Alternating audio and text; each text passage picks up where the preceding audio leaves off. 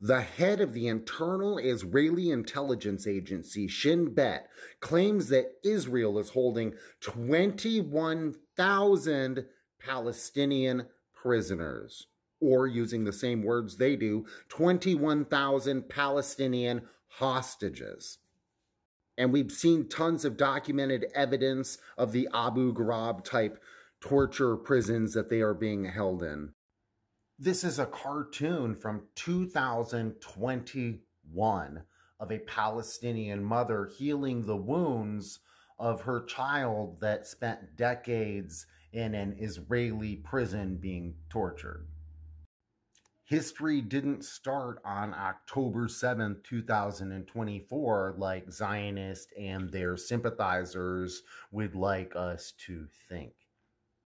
Yes, we need a ceasefire, but we also need an end to Israeli apartheid and a free and sovereign Palestine.